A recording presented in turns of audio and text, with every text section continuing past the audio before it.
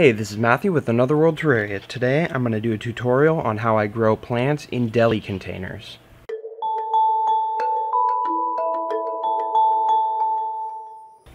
Here's what you're going to need. You're going to need a deli container of some sort. These ones I get locally at a place called Cash and Carry, but you can order similar ones online on Amazon. There's tall ones like this, and then there's also shorter, medium ones, and short ones for different types of plants. So this is going to be the one I'm going to use for the demo today. Next, you need something to drill a hole for ventilation. You can use a plastic drilling bit like I have here, which is made for plexiglass, or you can alternately use an X-Acto blade, and I will show you how to cut holes in the lid if you're going to go that method. Next, you're going to want substrate. In this case, I'm going to use sphagnum moss, and I typically use that for most of my plants, although you can use other things like soil, gravel, lava rock, and so forth, depending on what plants you're growing. These next two things are optional, but I highly recommend them. That's leaf litter and springtails.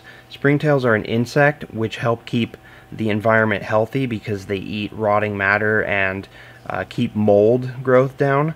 And the leaf litter just provides them somewhere to kind of hide and breed under, and they feed on it as well as it decays. If there's not too much mold, then that'll kind of keep them going. And I like these oak willow leaves because they're a lot smaller than most of the leaves that you can find. Step one is to drill holes for ventilation in your lid, because this is sort of not super strong material. I like to support that, so I'll just go in between my fingers carefully, and I'll go pretty slow and carefully. Again, this is a bit that's made for drilling through plastic and plexiglass, so it's extremely sharp and pointy. I don't think that you will have very much luck with a typical drill bit that you would use for like drilling wood or anything like that. So I would try and get a plastic drill bit, or alternatively you can use the X-Acto knife, which I'm going to show you in the next method. And the amount of holes that you'll drill is going to vary depending on the plant species and how much humidity it likes and how much airflow. So I'm just going to drill a few holes here, like so. The next way you can go is with an X-Acto knife, and what you do is these lids that I have are shaped in such a way that if you put them down on the table in the same way that you'd be putting them on the container, this part in the middle is flat on the table. And then what I do is I take an X-Acto knife and I just cut a little square, and sometimes you have to go over it a couple times to make sure that it goes all the way through.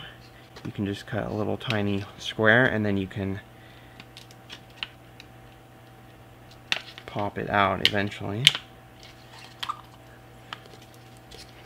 So, see, I was able to cut a little square hole out. So you can just repeat that. You can go like however many you want, but try and keep them pretty small, and then you can do like multiple ones, and then you can get a similar thing going as with the drill bit that I did. Next step is to plant the plant. So I've got my sphagnum moss here. Just gonna throw sphagnum in there. I don't use drainage layers or anything because you really don't need them. You're just going to keep the substrate evenly moist, and you're not going to overwater it, so there's not really any need to have a drainage layer or anything like that. Got my plant here. This is a Pilea species Ecuador. I'm just going to grab some more sphagnum, wrap it around, and then I'm just going to set the plant in where I want it. I have these giant tweezers that I got on Amazon. I got a couple different types.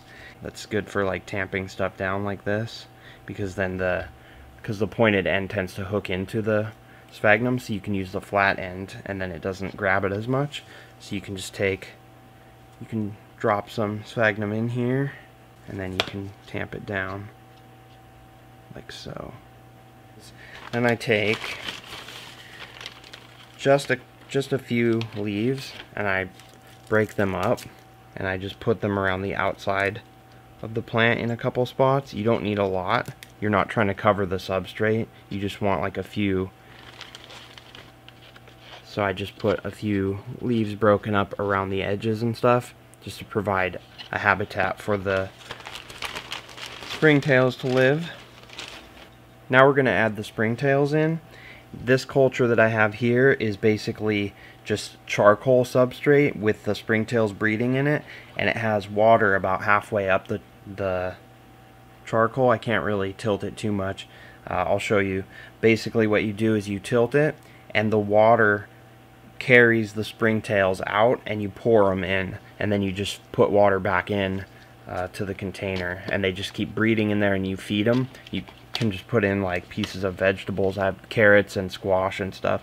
You can see, hopefully, the springtails going crazy in there. There's a lot more of them than you can really tell. They're all in there in the charcoal. So anyway, you just dump them, and the springtails float on the water, and it's okay if you get a couple pieces of charcoal in there. I just dump in like, I don't know, 50 springtails or 100, it doesn't really matter. They'll start breeding in here. Alright, I'll just pop the lid on here, and then I will place this onto one of my plant racks. Here's some of my plant racks here in the hallway. Got a bunch of different bins and deli containers of all kinds. Things are even stacked on top of each other depending on how much light they need or want, and I just adjust things and move them around. So I'm going to stick this new plant right up here, and then I'll just keep an eye on it and see how it responds to that amount of light, and I'll keep an eye on it for a while for mold and different things like that, and make sure everything is good to go.